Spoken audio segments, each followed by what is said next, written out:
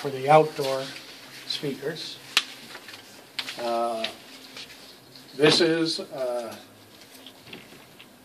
stereo receiver, and the way we've configured it is that public really doesn't have access except to turn it on and off. Because we put the plexiglass here and enough room to get your finger in to turn it on and off. The problem before is that everybody had a different level of comfort with the volume and also a different preference in music. So they changed the channel all the time. And I've seen people almost come to fights here. So we said, we'll limit the access.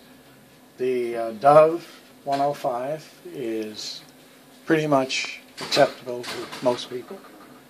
And the way we've wired the output from here, it's controlled from the amplifier, not from here. Now, you can cause a problem with the sound if you do fool with this switch. Please do not turn this control. It doesn't work. Well, it works a little bit, but if you turn it down, you're going to lose the volume out there. And it's not so much because of loss of volume, it's a loss of signal. It puts it off the 105.5 just enough to distort the sound. So it really should be at 0, 0 here, right on the channel. So that, all you need to know is to turn that button on. And then that's connected. This is the amplifier that sends the signal out to the speakers outside. And it says, amplifiers for the outdoor speaker, pool music only. It's turned off and on remotely. If you must adjust the volume, please use channel 1. And that's why I covered channel 2. Channel 1 with a note. It should not go above the 8 o'clock position. If you do, you're going to blow the speakers out.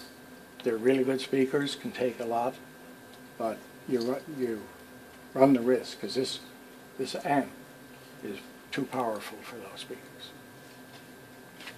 But it's been working fine. Yeah. Joe was good enough to put it on a timer last summer, which is excellent because nobody has to come up in the evening to turn it off. And the neighbors then don't complain. Music's loud and there's nobody around. What time does it turn off? Under time? 8:30 or 9 right now. Okay. To come on. Or to turn off. Turn off. And on about 9. Okay. 9 or 9:30. Okay, 9 to 9, basically. Yeah. Yeah. And the timer's in the back there. Joe works on that. Okay. I'll just, while we're here, I'll quickly show you the ceiling lights, the stage lights.